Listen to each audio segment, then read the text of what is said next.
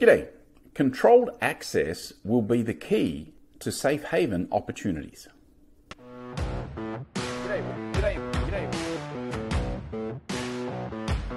Welcome to day 35 of the lockdown in Malaysia. I just wanted to follow up on yesterday's conversation about how cruise ships could potentially end up being a safe haven in the event of a global pandemic crisis like the one we're going through right now, because they can kind of control the environment. And to that point, anywhere that you can control the access and control the environment is going to create the opportunity of a safe haven. And I think back to being in a place like Bali after the terrorist bombs. Every resort implemented very strict security checks in and out of the resort, particularly coming into the resort, checking under the cars, checking in the boots and the bonnets and those kind of things to see if anybody had bombs.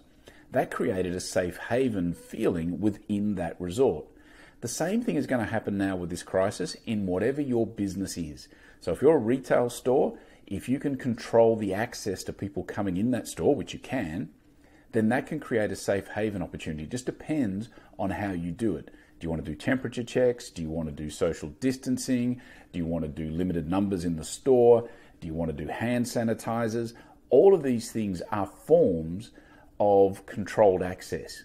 And if you can create that feeling of controlled access, people are going to have a feeling of safety and security when they're in your space.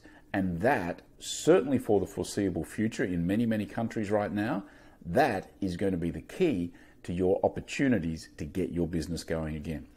Alrighty, that is it for today. I do thank you for your time, and I will be back again tomorrow. See ya. Hey.